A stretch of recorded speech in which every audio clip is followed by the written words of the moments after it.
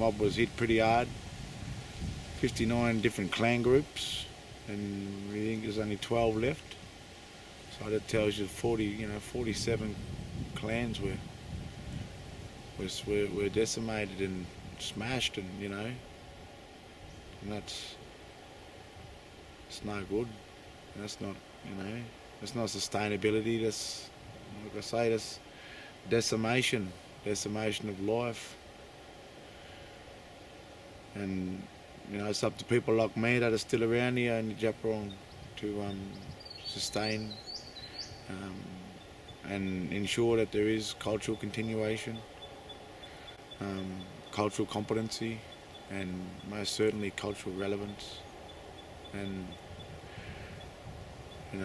cultural need to want more, and to want to continue it.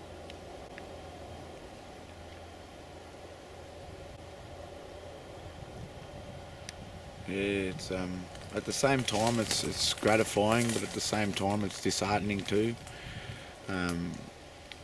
Seeing all this stuff for the first time on country here, and then knowing that big roads and major roads and all them government official mob want to destroy all of that, and we haven't even seen a quarter of what's here. So, they need to start thinking about that too, giving us proper opportunity to go and, check our country and reconnect with it and get in tune with it and live in sync with it. Yeah. Yeah. We'll keep on fighting. Keep on educating, keep on, doing what we can in a peaceful manner. I have no doubt about it that the right process will be taken.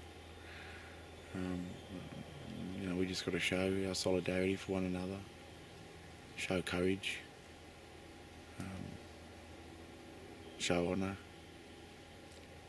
and just be sick and tired of system treating us the way it does. We've got all the cultural heritage aspects in place to protect us.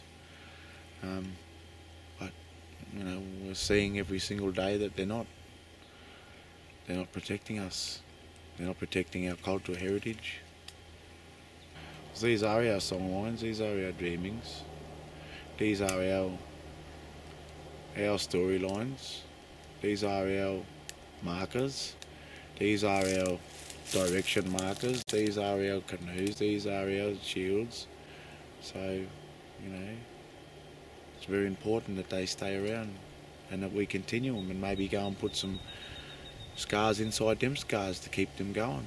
We need the likes of who else? AV is in Aboriginal Victoria.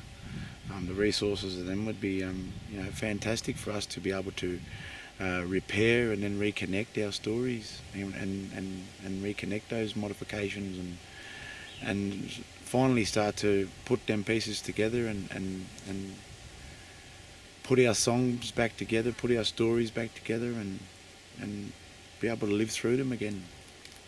It'd be wonderful. But we'll just continue to keep going, and we'll continue to keep trying to attract that type of those type of resources and those type of help that's necessary for us to be able to put our cultural inheritance back in good order and restore it with richness of women and children and men of the Djap Wurrung continuing who they are and where we come from in a very proud nature and a very proud manner.